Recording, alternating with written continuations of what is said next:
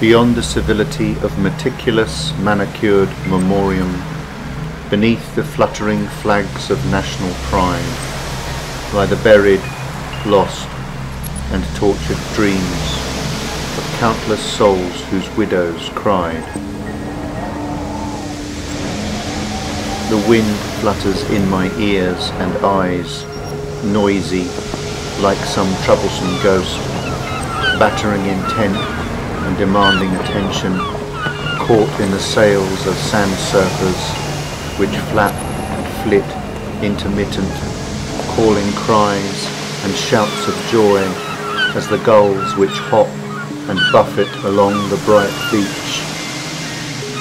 Normandy's beaches stretch like a stage, enacting family dramas, and I watch my children play, free in the fresh sun blast of day. Limbs torn and flayed in flight scattered, the detritus of death in war, washed up in a tide of man, bloodied, bloody.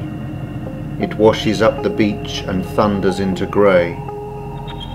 Each man's push is spent, a cry for each step over the sand which collapses at his feet. Tidal, the battle crash pulls back and brings him down. My son with a ball plays in the sun, and the sun shines, effulgent. A million billion grains of peace in the sun-soaked holiday glare, and the bloody memory wound washes clean.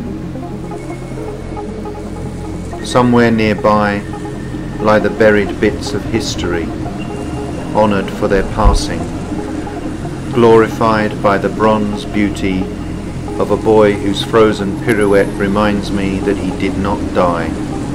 His torso twists, immobilized. The spirit of youth dances for squandered men, immortalized in row upon row of bullet-battered bodies, buried. Personal loss is lost in the rows of each cross, and buried, bruised lives overseas.